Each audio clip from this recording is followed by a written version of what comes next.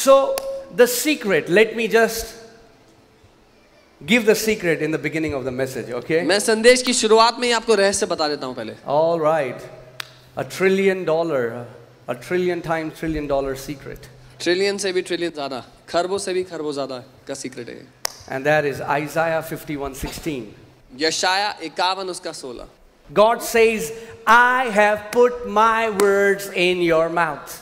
परमेश्वर कह रहा है मैंने अपने वचन तेरे मुंह में डाल दिए हैं. Amen. Amen. I have put my words in your mouth and I have covered you with the shadow of my hand. मैंने अपने वचन तेरे मुंह में डाल दिए और तुझे अपने हाथों की परछाई के नीचे, छाया के नीचे छुपा दिया है. The hand of God represents the might, the power of God. परमेश्वर का हाथ उसके बल, उसकी सामर्थ्य को दर्शाता है. It represents Holy Spirit. वो पवित्र आत्मा को दर्शाता है. When the Spirit of God overshadows you. जब पवित्र आत्मा आपको अपनी परछाई में ले लेता है. Acts 1:8, you shall receive power when the Holy Spirit comes upon you. प्रेरितों के काम 1:8 तुम सामर्थ्य को ग्रहण करोगे जब पवित्र आत्मा तुम्हारे ऊपर आ जाएगा. Amen. So the secret is, रहस्य ये है, say this after me. मेरे साथ कहें, The word of God in my mouth and the Spirit of God upon me. Hindi में कहेंगे परमेश्वर का वचन मेरे मुंह में और परमेश्वर का आत्मा मेरे ऊपर. So the key to victorious life in Christ is to be filled with the word of God and to be filled with the Spirit of God. So मसीह जीवन में जयवंत जीने की जो कुंजी, जो रहस्य है, वो है परमेश्वर के वचन से भरा रहना और परमेश्वर की आत्मा से भरा रहना. Amen. Amen. And if you can do these two things, अगर आप ये दो काम करोगे, if you can maintain to be filled with the word and maintain to be filled with the Spirit, you will always live in victory. Come on. और अगर आप निरंतर परमेश्वर के वचन से भरे रहोगे और उसकी आत्मा से भरे रहोगे तो हमेशा जय में जीते रहोगे. Come on. This book was never designed to be read without the author. ये किताब कभी भी इसके लेखक के बिना पढ़ने के लिए नहीं लिखी गई थी. But when the Spirit comes upon you and when He breathes on the written scripture, He will unlock the mysteries of the kingdom of God and show you the things that you do not know. लेकिन जब वो आत्मा आपके ऊपर आता है और आप इस किताब को खोलेंगे तो वो आत्मा इस किताब में छुपे रहस्यों को खोल देगा, आपके जीवन को बदल देगा. Amen. You know, the Bible says in Genesis 1:1, in the beginning, you know, the earth was void and darkness was upon the face of the deep. उत्पत्ति 1:1 में लिखा है कि जब पृथ्वी बेजान बेडौल थी, अंधकार था, पानी के ऊपर पवित्र आत्मा मंडरा रहा था. And in that scene of chaos और उस समस्या के बीच में and darkness, अंधकार में Holy Spirit jumped into the picture. पवित्र आत्मा पिक्चर में उतर आया. Can I tell you, Holy Spirit is not afraid of your mess, no matter how dark it is, no matter how ugly it is.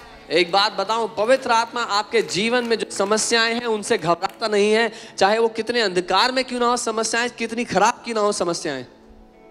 Come on. And what happened when Holy Spirit jumped into the scene? What did He do? He brought the word.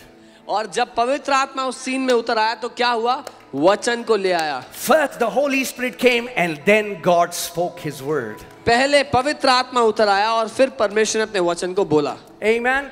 Acts chapter 4 verses 31. प्रेरितों के काम 4 अध्याय 31वीं आयत. Acts chapter 4 verses 31. And when they had prayed, और जब उन्होंने प्रार्थना कर ली, the place where they were assembled together was shaken. जिस जगह वो इकट्ठे थे वो हिल गया. And they were all filled with the Holy Spirit. और वे सब पवित्र आत्मा से भर गए. And they spoke the word of God with boldness. और परमेश्वर का वचन साहस के साथ बोलने What लगे. happened when they were filled with the Holy Spirit? क्या हुआ जब वो पवित्र आत्मा से भर गए?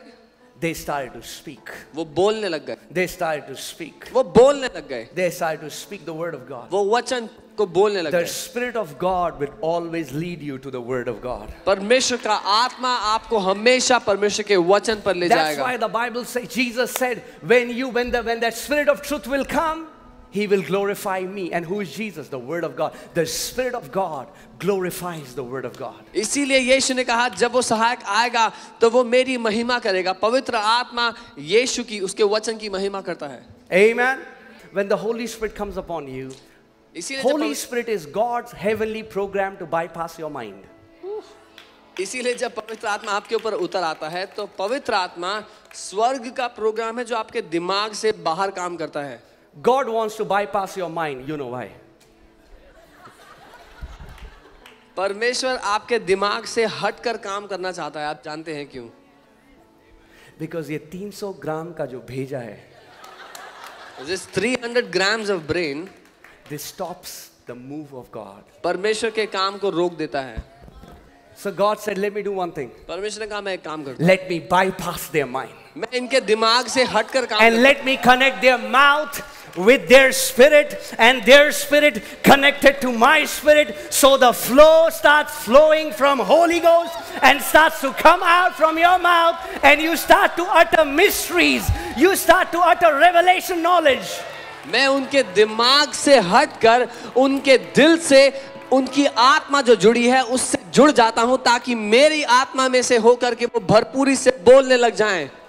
If you feel you are a loser, you are a prime contender for the Holy Spirit. And when the Holy Spirit comes upon you, He will give you His personality and He will make you a champion, a warrior in the kingdom.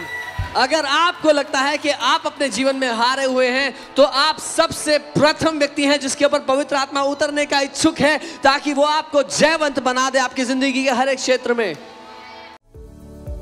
Thank you for tuning into today's video.